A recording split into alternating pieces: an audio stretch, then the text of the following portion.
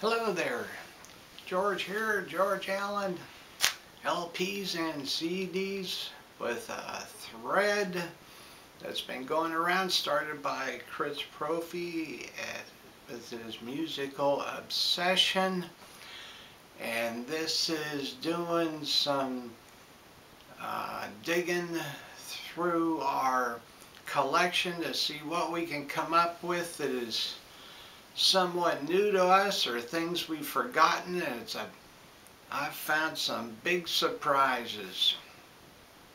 Yeah, he came up with this idea that, we go into a record store or we go into a thrift store or an antique mall or something, and we see some bins of records and we go digging through them and go, wow, look at this, what I found.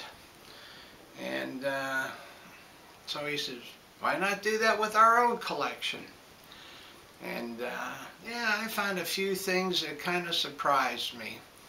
And some stuff I hadn't listened to for a while, and some things I just didn't know I had. So let's get to it. First of all, I'm going to show you something here that I got back when I was in high school. Record by the Hello People. This is their second release, and they are a band from New York. And it says here, I'm going to read you what it says on the back here. It says, what we wanted was to grow and create and be something more than each of us could be. So we became us, and we took the things we knew and felt, like jazz and folk and poetry and blues and even long hair and theater and mime and sometimes ragtime and most of all rock, and added a few signs that a girl we knew painted and spent thousands of hours in the woodshed, and we've become the Hello People. And so this is a picture on the inside. You can see that here. I'll pan that around real slow. Yeah, they were a group that was played kind of jazz, rock, folk music, and decided to get into some mime and theater type things. And it's a pretty good album. This is, did I mention it's their second album? Well, if I didn't, it is. It's their second album. This one came out in '68. And boy, I used to listen to this a lot. I don't think I've played this, though, in a long time. I came across this and thought, man, I used to love this album. And pretty good music. And some of the lyrics are kind of out there. This is one of the songs called Anthem. It says, they say I was born in the land of the free, but the home of the briefcase is all I see. So it's kind of, hippie-ish style stuff, I guess, But this is Hello People, their album Fusion. Good music. I like it a lot. There's a couple tracks that are just have no words for them. They're just instrumentals, I guess you might call them. That's a word, George. Instrumentals. Yes. Very good album. Hello People on Philips label. Glad I came across it. I'll have to give it a listen. Next one I came across. This is very interesting, and I bought this, I think, about 2 years ago. Never listened to it. The Pasadena Roof Orchestra, or otherwise known as the PRO. And this is a group from, even though it's called Pasadena, it's a group from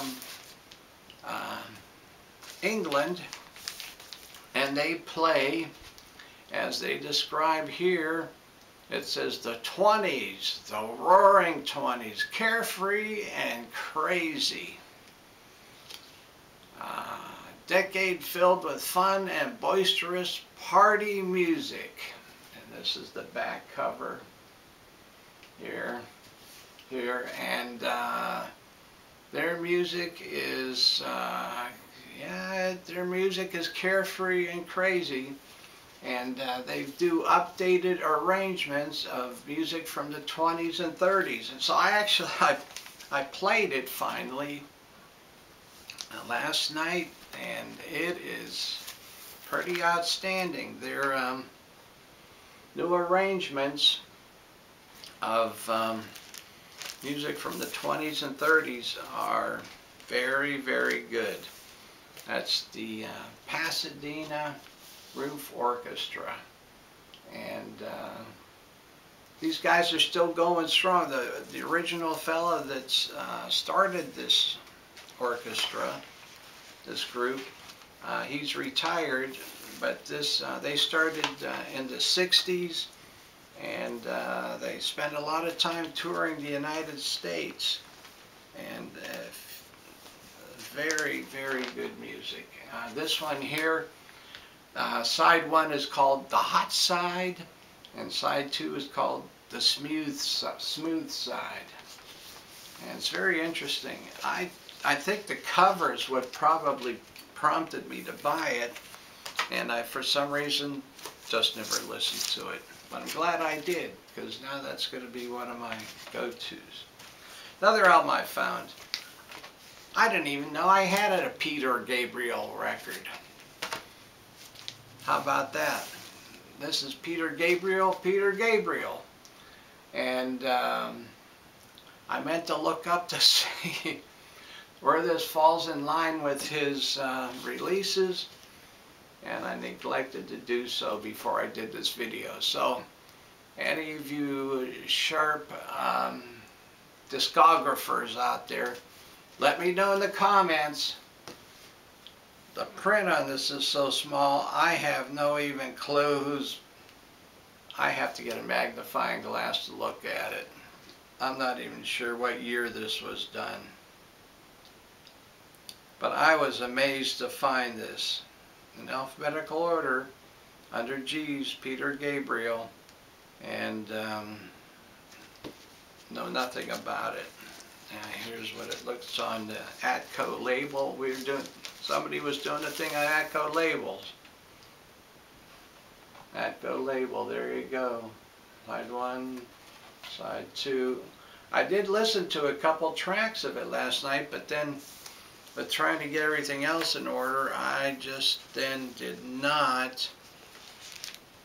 I forgot to look up to see when this was, what the deal was on when this came out and stuff. Sounded like Genesis, you know. Peter Gabriel. Last but not least, I found Art Blakey, Jazz Messengers, Jazz Classics, and it's sealed because I actually have 2 copies of this and didn't realize it. You know, and me trying to complete my Art Blakey collection, somehow or another, George here ended up with 2 copies of this. This was another big surprise. So, and this is on 180 gram pure virgin vinyl, and it's with Horace Silver, Donald Byrd, Hank Mobley, and Doug Watkins.